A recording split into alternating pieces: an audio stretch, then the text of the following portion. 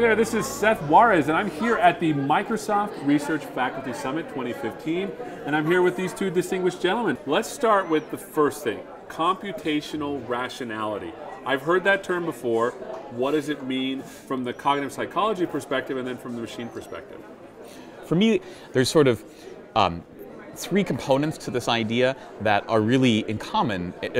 I see them as representing a kind of a synergy or a synthesis, a convergence of ideas in cognitive science, in AI, and also to some extent in neuroscience. And to me, those three ideas are, one, the idea that we can understand intelligent behavior as a certain kind of rational action. But I think coming to both of us is an idea that maybe you could associate with like the foundations of economics and the mathematics of probability, the idea that intelligence is something about forming beliefs and using those beliefs to achieve your desires, and then formalizing beliefs and desires in terms of the mathematics of probability and utility theory. But then there's the idea that if you're going to build an intelligent agent, either artificial or natural, that tries to, has its overarching goal to maximize expected utility in the real world for the kinds of problems that confront us, that is incredibly difficult. And then there's this third idea that you want to be smart and even rational about how you approximate your rationality. In the 20th century saw some really interesting thinking that went on outside the realm of computability or computation. And one theory for what one does in a complex world where we as people or a machine as an agent is uncertain about what's going to happen, what the world looks like. In considering actions, there's a model of ideal action to take that came out of theoretical foundations of what was called utility theory. And over the decades, there was a bifurcation early on in AI because it didn't seem those formal models could be computed very easily. Where do the probabilities about different states of the world come from? What's the objective function? How do you compute these things with the scarce resources we had to compute? And so some of the interesting motivating work that came out of the 1950s and 1960s and 70s looked at bounded rational systems that couldn't possibly, from the point of view of the designers, do the right thing, collect enough evidence or information to be rational. And there was kind of a discarding of that whole viewpoint. It was, think about machinery that helps a person get through life with heuristics. What works well? What are some patterns of logic that might be useful? What kind of patterns might be matched in a very, very ad hoc way, you might say. But what happened in the 80s, late 80s, was the rise of interest in science of bounded rationality. And the way Josh and I look at this is, what happens when you put a computational lens on scientific theories of rationality? You start saying, well, listen, I need to come up with certain kinds of approximations. I need to, offline or in real time, have a layer that reflects about how to do things, because I can't do it all. And even have to worry about how complex that is in itself. And then I need to sort of learn and figure out where I put resources of various kinds, collecting information, collecting data, thinking more. Is there evidence in human cognition that that's how humans behave? That they have this fast model and this slow model, and they actually decide when to use either or? I mean, it's through some combination of evolution and early development. You know, in some sense, vision is something we're heavily optimized for, right?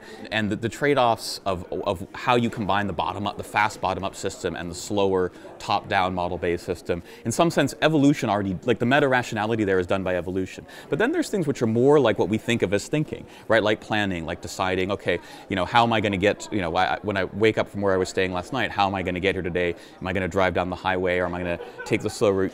Does the human mind operate in a way that at times will resort to richer, slower, potentially more precise or less familiar situations in a more computationally intensive way, versus sometimes flipping to a quick reflex and recognition, for example. And I think there's evidence, and people have been studying in psychology and have results along these lines, that there are some fast twitch and slow deliberative systems, and it's unclear, what all the machinery is that guides these. I mean, you can see this in navigation, though, right? I mean, like, because you know, when sometimes you're just sticking to the routes that you know, and other times you actually have to stop and think and look at a map and plan and think about, is there going to be more or less traffic? So I mean, that's one example which has been studied in humans and other animals, and there are different brain systems. There are some systems which, you know, some parts of the brain which really do a kind of planning. Many people, core AI researchers, researchers that say, I want to do artificial intelligence and make that my career, are foundationally motivated by mysteries of the human mind that they find within themselves, within people they work with, even their pets, the vertebrate animals we have in our homes are just incredible. And if you study physics or biology or chemistry, there's often a huge gap to explaining what is going on with the mysteries of the human mind. It's clearly a biological system, but we have very little understanding from the point of view of the foundations. That was true for me early in my life, where I went off to neuroscience and biophysics into neurosciences, but quickly said, you know, I'm going to go computational because I think that that's the best path to figuring things out. And someday, and I thought, it might be 100 years, it might be 1,000 years, I want to come back to the mysteries of mind, should I not understand them yet through computation, and come look at human minds and other vertebrate creatures that have naturally evolved. It's unclear as to when the reentry for an AI researcher would be to look at results from cognitive psychology. And we think, that's the claim. We both think now. Yeah. Like now, there's a two-way, and it's not one way. It's a two-way street. Where the prospect for a unifying vision, and one that we propose as one potential perspective, is one of computational rationality, where we have systems, whether they be human or biological, I should say more generally, or machine, are grappling under great uncertainty. They're trying to do the best they can. There is some representation of belief or likelihood in the world, and there's some notion of an objective function, something that's cared about over time, and all sorts of limitations in resources, the ability to think, how much time there's left before you need to make a decision, cost-benefit trade-offs in timely action versus delayed action in the world. And we can maybe understand both the biology and the computation as a broader computational framework we're calling computational rationality. So to finish up, 30 seconds, future of AI, each of you.